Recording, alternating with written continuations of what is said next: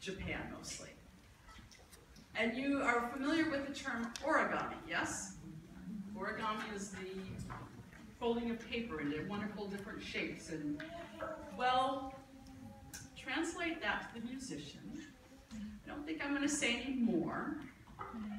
Just know that Richard Meyer is an incredibly inventive composer. He lives in LA. And actually, he's been in this room with us a couple of years ago, celebrating our 20th anniversary, wrote a piece for us. And I always look for his music because it's always just so much fun. This song definitely sounds like it's from Asia. Definitely has, well, a Richard Meyer twist. Ear-igami.